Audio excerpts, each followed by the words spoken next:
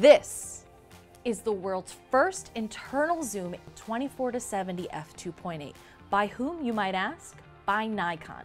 This is the NIKKOR Z 24-70 f2.8 S2 lens. It has dual autofocusing groups, making it 40% faster when tracking subjects, making it 5 times faster than the version 1. This new version has a voice coil motor, or as Nikon likes to call it, the Silky Swift motor, which yeah, I do like the sound of that a little better. An internal zoom 24-70, a hybrid shooter's dream. Beyond helpful when shooting those close-up shots so you don't bump into your subject or object, because we've all been there, right? The image quality that comes out of this lens, you may as well think that you're shooting with a prime lens.